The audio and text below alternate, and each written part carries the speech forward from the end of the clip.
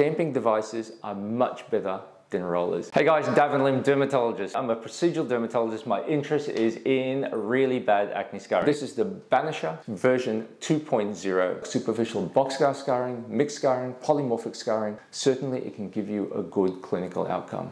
So it does that by stimulating collagen, what we call collagen induction therapy. I've been a proponent of stampers for many, many years. It does actually work. So how does this work? Gold-plated titanium microneedles, which basically provides needle lengths of around 0.5 mil. It remains sharp for a longer period of time, but also it has antibacterial properties. One of our favorite tricks as dermatologists, we use a microneedle like this, stamp it onto your skin. Instead of relying on your topical to be absorbed into your skin, open channels created by this increases the absorption and makes your topicals work a lot harder. So this is great for home use.